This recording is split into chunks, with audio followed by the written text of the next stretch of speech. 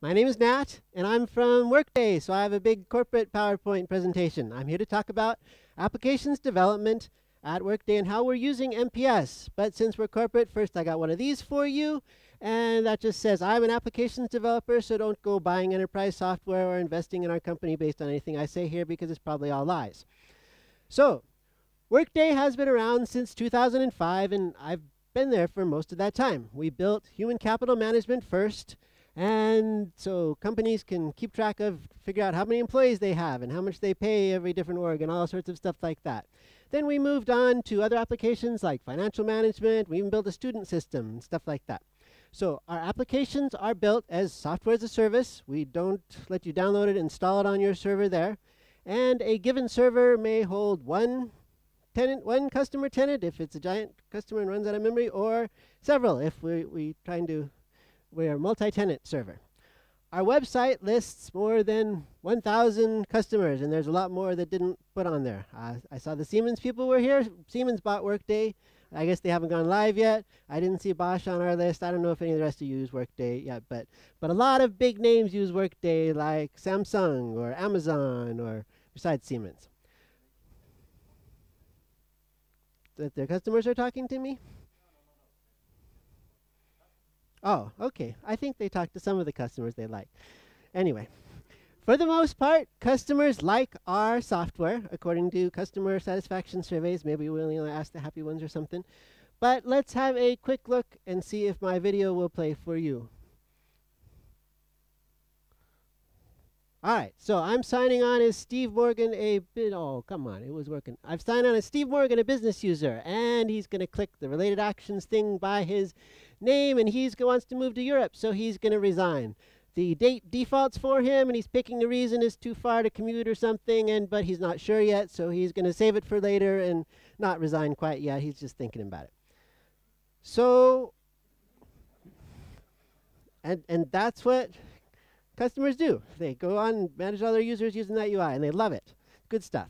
So about our application, we have a bit of Java under the covers that makes all this stuff go.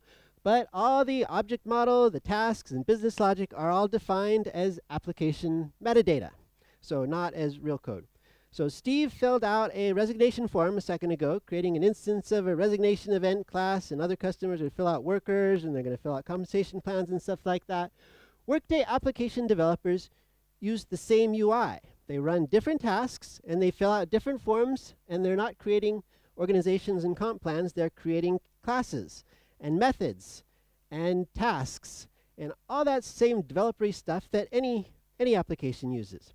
The concepts that they create are themselves instances of other concepts. We got some of that heavy meta stuff going on. The old guard at Workday likes to talk about the class as an instance of the class and things like that.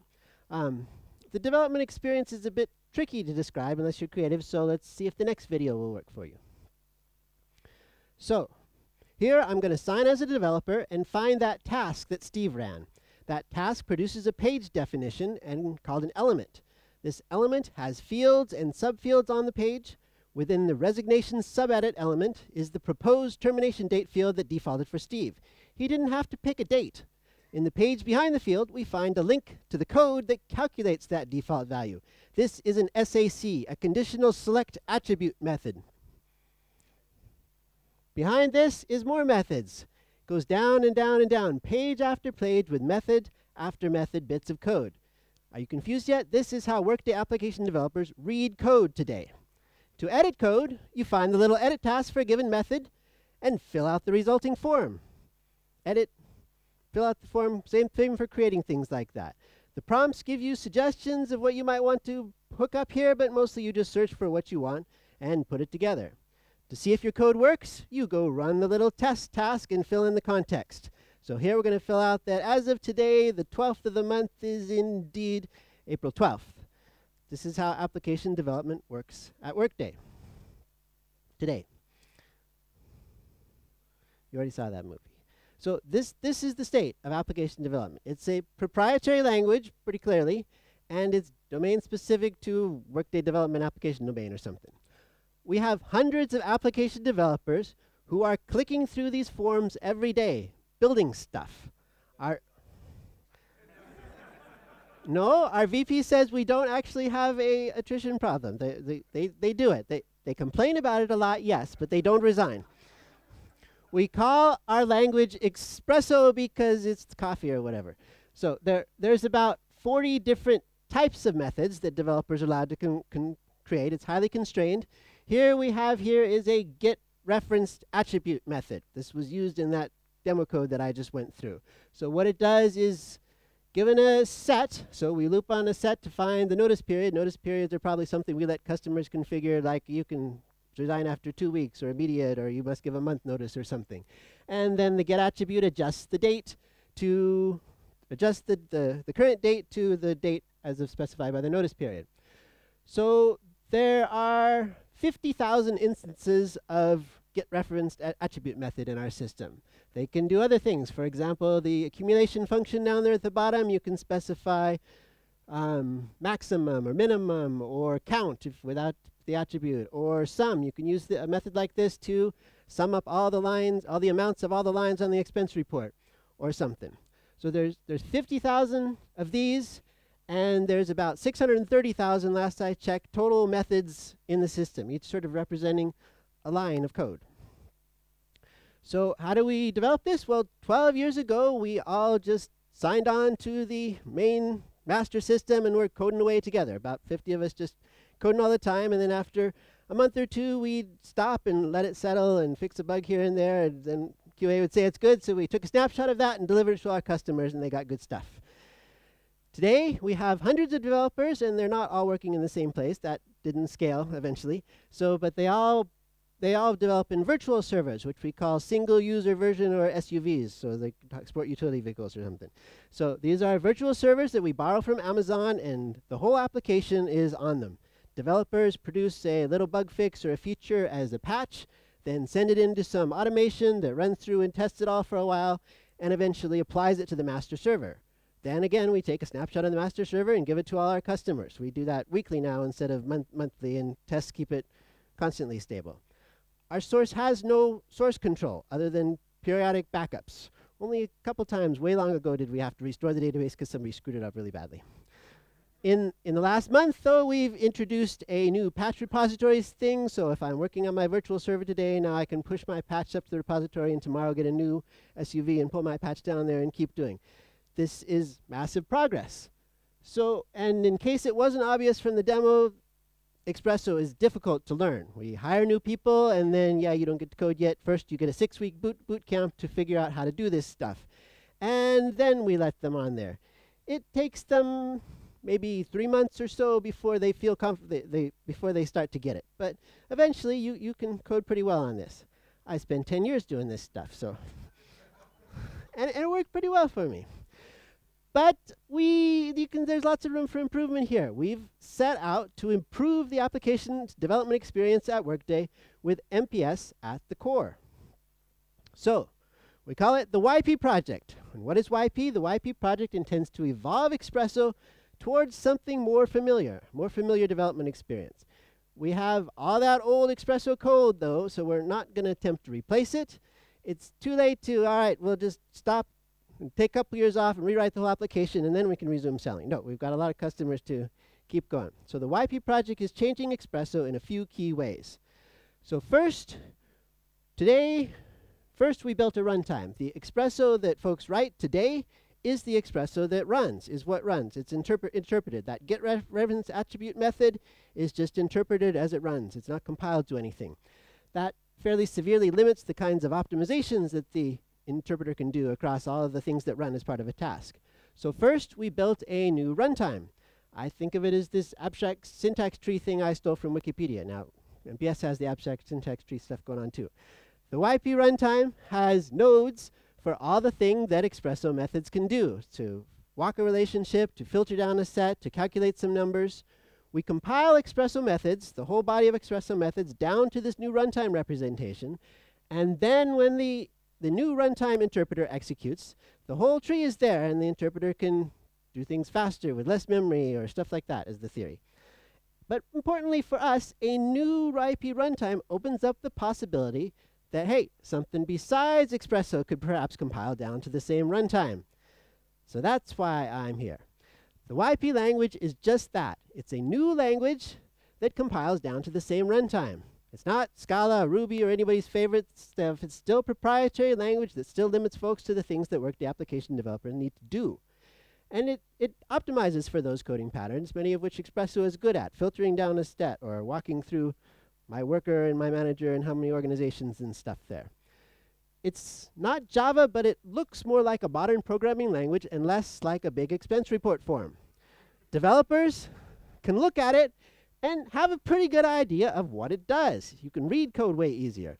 And if you know how to code, you can theoretically figure out how to code with some example code, some documentation. You don't need a 6-week boot camp to learn how to use this particular syntax. Shouldn't take weeks.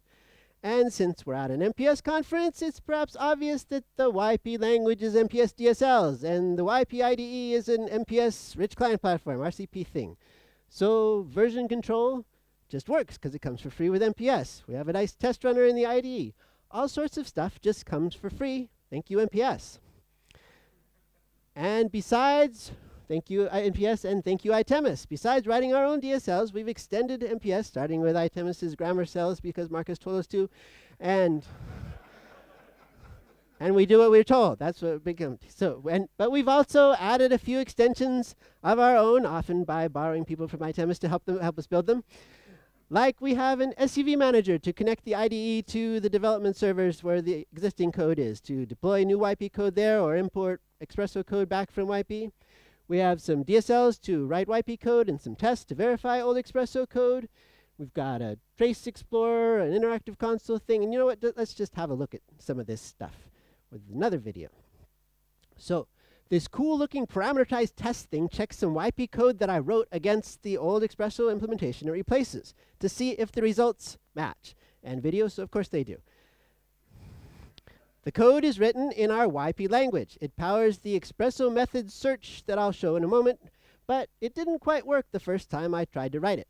So I used the remote tracer to execute one of our cases on the SUV and collect the output as it runs, and the results are displayed in our trace explorer, which Marcus spoiled the punchline already overlays onto our code and shows you all the cool stuff. So it tells you, as it's running, what the response is, and all that $ stuff is XpressO instance IDs. Each color wraps an expression. So I found the bug, and I squashed it, and that's why my tests are green. This is a view of an XpressO metamodel class with instances for public, private, and so on, stuff like that. The static function I just imported using that logic is marked as a stub, meaning the implementation is back in XpressO. But I can import the implementation, which is cool. It compiles the XpressO down to the runtime and then decompiles that code back up into YP code. Justin wrote that. I'll rename it, and then I can publish the code back to XpressO. Publish, publish. And this code has an error because the YP minimum function doesn't accept text. It needs members, but I'm a user, so I don't care about errors. I'm just going to publish back there and run. And it works because XpressO is way more lenient, and the runtime supports XpressO, so it still works. So we'll have to decide what to do about the error in the IDE. So I picked the set, tested and picked the set of XpressO instances here, public, private, and protected and stuff, and run my YP code to figure out which is the most restrictive, and it's private. Yes, of course, we knew that. Then we have the last bit is the links. The alias link goes back to the MPS via that cool URL handler y'all have there. So how come next doesn't go next slide? So, all right, so anyway, this is way better than the first videos I showed, right? Application development can be fun and easy again. Or it's going to be once we get this rolled out. So after a bit of a learning curve, not a wall, a curve, we're finding it fast and fun to build languages with MPS. To avoid arguments about syntax, we institute a benevolent dictator for life policy who just decides, and then we just go build it. So I'll have to go ask our dictator what to do about that minimum of text value stuff. So we can now write the read part of Workday business applications in YP and run them as part of the application. What we can't quite do yet is depend on the whole body of XpressO running with the new XpressO runtime, as it doesn't quite match the existing XpressO runtime. XpressO running with the YP runtime doesn't match the XpressO runtime. Our new runtime, it's not almost correct. Our new runtime is correct, but it's correct differently. For an example, picking an instance from an unordered set. Here, the bottom is a, oh, I have this thing. I can do this, right? This is a plural set, and then I cast it to, oh, I shouldn't have done that. And then I cast it to singular right there. In the YP IDE, we will do this. So casting a plural set to a singular, these are unordered sets, it just picks one. But in XpressO, it always picks the same one, the default hash mat implementation or something. In YP, it also picks one, but it picks a different one. So they're unordered. That's not a problem. But the problem is we have some tests that they wrote because it will return that. That's what they put in our test. So there's some tests that rely on this bad behavior. Maybe there's some code that relies on this bad behavior. There shouldn't be. So these are the kinds of problems that we're working through right now.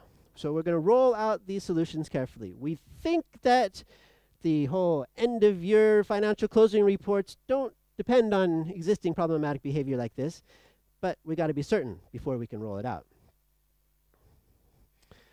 So also that YP runtime we built, that was just for XpressO read logic. That's the vast majority of our application, yes, but not everything. So in this case, the make it work part, you define the language in MPS and then you have to make it work, so we just compile down to that existing runtime, and then it works. In other cases, for example, when we build YP update logic, we also have to define the target to compile down to and the runtime or interpreter to make that work. We haven't used the MPS generator for this. We instead have some Java thing that transforms the language AST to our runtime AST, but it works. So this, the make it work part is starting to take a little bit longer than the write the language stuff, because writing languages is fun and easy, but it's not significantly harder. We're getting through that stuff. We're writing our DSLs and making it work. The most difficult part for Workday is proving to be the whole fit it in with our existing architecture stuff. Our DSLs are fairly stable, but sometimes we improve or adjust them. We added a new switch statement the other day. We ought to keep up with new versions of MPS, because we're on 2017.2, got to get to, 208.18 is coming soon, so we incorporate them from time to time. The runtime, for our runtime format, we keep improving it. We recently introduced a compilation format to try to stabilize it a little bit. And all this is just fine for the active YP user who updates their IDE, pulls out their code, migrates their code, and commits it back and keeps up with the world. But some folks go on vacation, like me, or they go work on other things. What do we do about code that was last modified a few weeks ago, modified using a weeks-old IDE, using weeks-old language plugins, tested, resulting in a weeks-old artifact tested against a weeks-old application? Perhaps we should have that still work, but that's not the case today. And even if we do make it work, later when we're approaching done, we're finally done twiddling all these things, maybe we can be backward compatible. But for how long do we need to be backward compatible? For now, we're thinking of things like maybe triggering recompilation, not just when the developer checks in their code, but maybe when we have a new language ID or we have a new runtime thing. Change it there, that starts our CI process, that builds new code and pushes it through. Our existing CI stuff runs all the tests the folks write, most of which require the XpressO application, so it needs an SUV. We produce an artifact of compiled YP code, and that has a short shelf life. It gets out of date. So we're going to try to trigger it when a new language comes in, but if the new one comes in and we trigger their code again, then, well, maybe it needs to migrate, so we have to migrate automatically and pull this in, and well, if this fails because the test there, then what do we do about the old version of the code that was published in there? All these things, that artifact is probably no good either. All these things are where we spend our time today. We're not stuck, really, but we're definitely slowed down on our rollout. But nevertheless, we have slides. Come on, my line is, nevertheless, we persevere. Yes, it comes back. Whatever. We persevere. The runtime for their language compiles All right, rescue.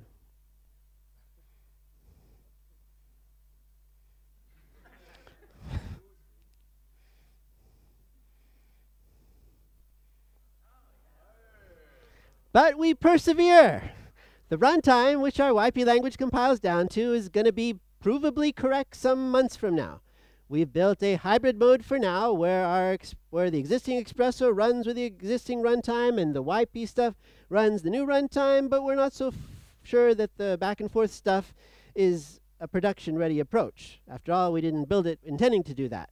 So to hedge our bets, we're starting with an initial rollout of our unit test feature. Unit tests don't go to production, they just go to our test stuff. And at Workday, YP has been coming soon for way too long now. We've been working for this stuff for a couple years and have been marketing it to everybody for the last year pretty heavily that this is the future, this is going to work. So we need to show some results of this investment. So at long last, mid-2018, we're on the cusp of rolling it out, a fancy new IDE for our developers to write unit tests. The rest is still coming soon, but it's coming soon. Next.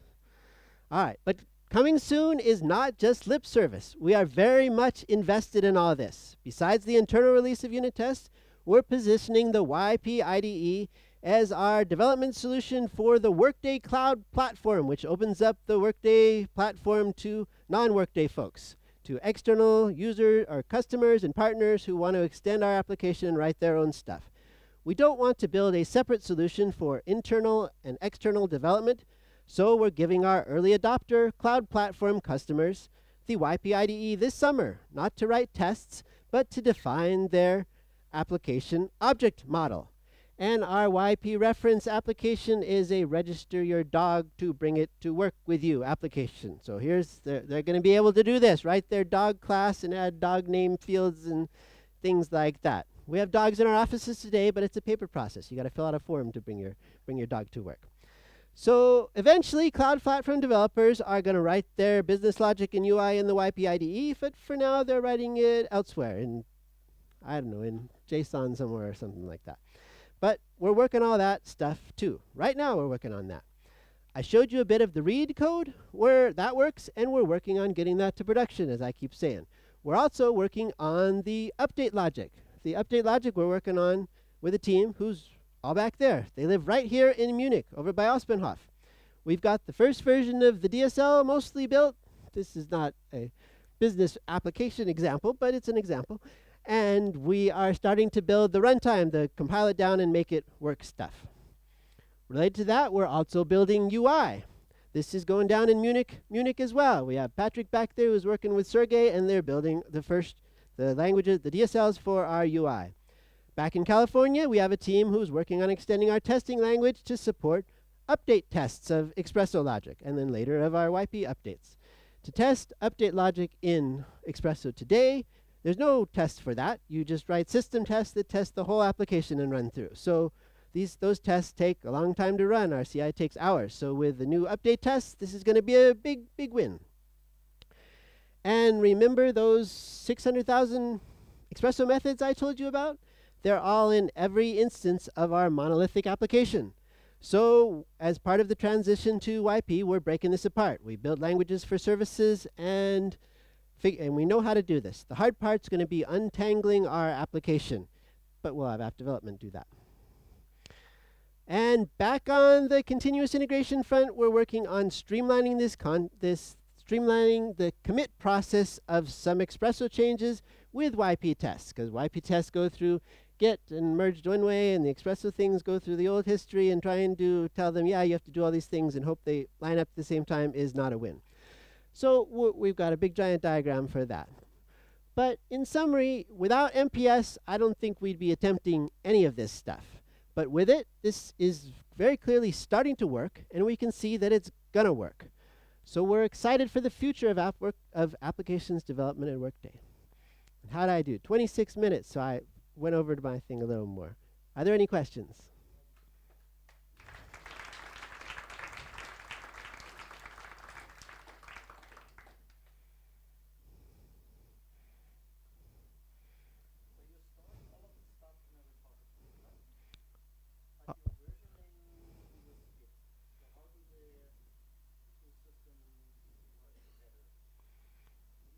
So they don't work together yet. We're looking at things where, okay, you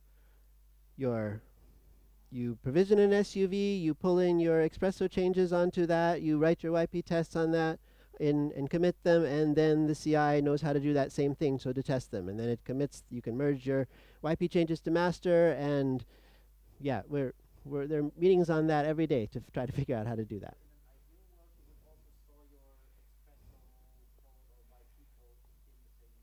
Right.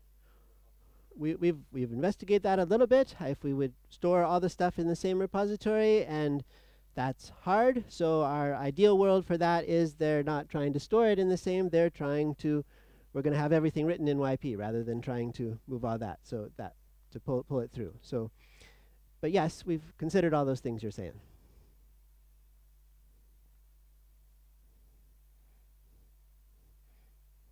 It's real, not just screenshots.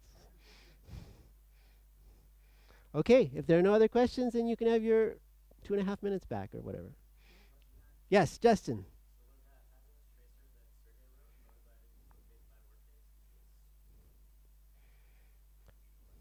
That fabulous tracer that Sergey wrote was because somebody told us that was easier than building a debugger. But yes, in Workday today, we have a fabulous tracer where you can mark one of those methods, like a GRA, as start trace from here, and then execute the application and observe the results that come out of there. So yes, the hope is that we can somehow merge those two so that the tracer that comes here and that tracer can be intertwined a little bit, because if you can only see half your code executing in both places, it's a harder sell. I guess the last point is you guys keep talking about how do the users like the thing and stuff like that. Our users, I've definitely seen they try to do it and they just type through the red stuff and ignore it.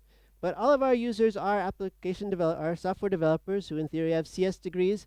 And most importantly, the thing they're coming from that they've spent years doing is so much worse that they're falling on this with cries of joy. I have no adoption worries. All right, thanks folks.